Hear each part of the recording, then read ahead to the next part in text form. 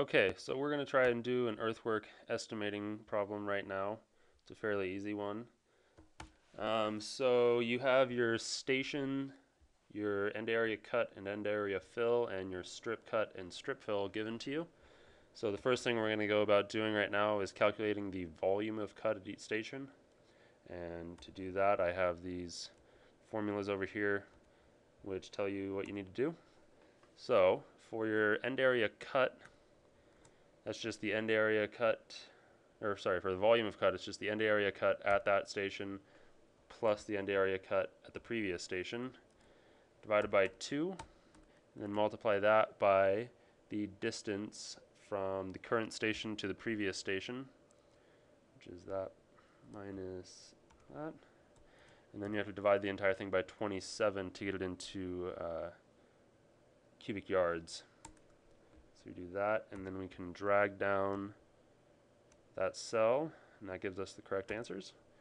So then moving on to volume of fill, it's essentially the exact same thing, but with the end area fill instead of the end area cut. So we're going to do that plus that divided by 2. And then the distance between stations, which is that minus that. Divide the entire thing by 27 again to get it into cubic yards.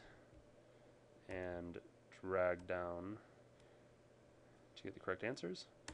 And total cut, you can see on the right, is the volume of cut minus the strip cut. So we'll do that. Volume of cut minus the strip cut, which is given to you. And then you can drag that one down. And total fill is pretty much the same thing, but it is the volume of fill plus the strip fill. So we'll do volume of fill plus the strip fill. Drag that down. And the next thing to calculate is the adjusted fill, which is equal to the total fill divided by 0.9. And that just changes from compacted cubic yards to banked cubic yards. So it's equal to that divided by 0.9. And drag that down. And the algebraic sum is equal to the total cut minus the adjusted fill. You can just drag this down too. I have the graph set up to